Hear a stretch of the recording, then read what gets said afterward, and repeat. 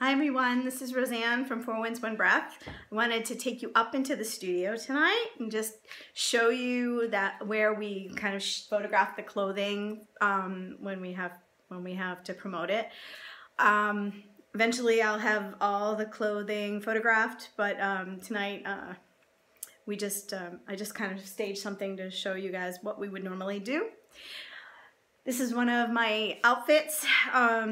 So my clothing line is pretty classic. I have everything made in the US, actually in Pennsylvania. So I buy the fabric, I have it shipped to my sewer, we pattern out the patterns, have the clothes made, and then they ship to a dyer where I have the dyer dye them in the different colors. Then they ship back to me, and then I get to paint on them and print them and do my thing, right?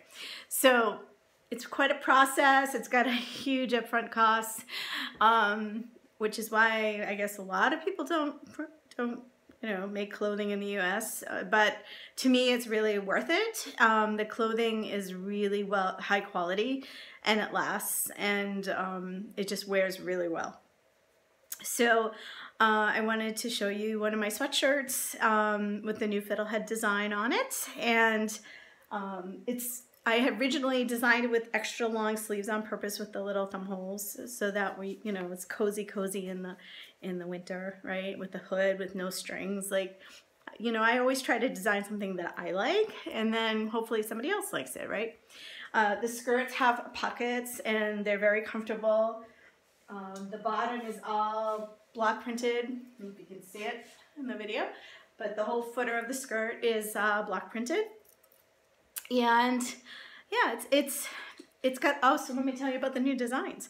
So the new design this year is a fiddlehead design. I wanted to honor my Algonquin Maliseet lineage with this design. So what happened was one of my native friends said to me, you do a lot of spirals. Why don't you honor your heritage with that fiddlehead, with the fiddleheads? And I'm like, wow, that was really, it was something that really was like, you're right, I have not honored that part of my lineage, and I really want to do that. And so I went to design them, and I kind of had a little channel, a little meditation about it. And what I got was when the fiddlehead is really tight and that spiral is being like ready to birth, right? And then it unfurls and comes in its full expression, its full emergence, right? And so we as women need to come into our power and come into our full expression. So that's really the understanding of that design. It's to help us to be mindful. In my sculpture work, I talk a lot about the spiral going inward, but in this design, it's actually going the other way. It's actually unfurling and coming into full expression. So that's where those came from. And I also want to show you, I've been doing a lot of vintage work, and I've been featuring this a little bit on my feeds, but here's one of the jackets, the jean jacket. I'm having so much fun with this. I'm actually, been painting my jeans, and yeah, there's a little skirt with this one. Yeah, this one's really fun. I'm really having fun with the jean. I'm gonna have to see where that leads. But yeah, so it's really been an amazing time to get ready for this show this year, especially since I miss everybody so much because we did not do it last year. And yeah, it's been a long week.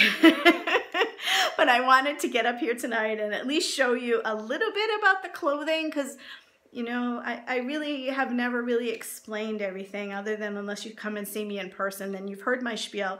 But if you haven't been able to make it to a show, you don't really know what I'm doing in the background. So I thought this would be a really good way to overcome my, not wanting to be on video, and really start talking to all those that I really care about and who are my customers. So, all right, so there you go. That's it for tonight. Have a good one.